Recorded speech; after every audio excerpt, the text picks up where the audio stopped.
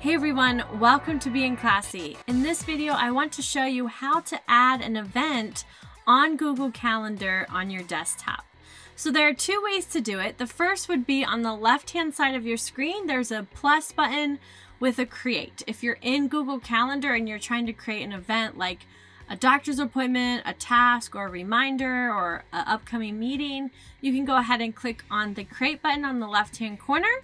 You can then decide if it's an event, a task, or if you have a premium feature of Google, you may also have access to creating a shareable appointment page, which is also a really awesome tool that you could use. But if you're just looking to create an event, I can click on event, and then I'll be given this here. So I can go ahead and add a title, and then I can change the date and time. Let's say I'd like this meeting to be on Saturday, and it's going to be at 6:30 to 7:30 p.m. I can also choose a time zone.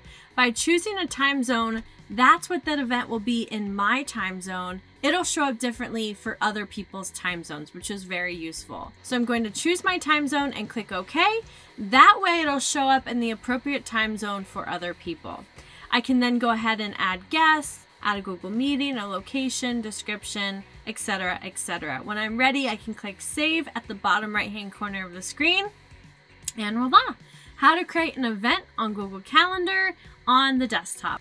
The other way that you can add an event is by simply double-clicking on the date and time on your calendar that you would like to create this event. So if I'm in calendar view here, which you could change your views up here on the right-hand corner, but on my calendar view here, I would like my event to be tonight at 6 o'clock. I can double click here and voila, the event is then here where you can add the details to the event.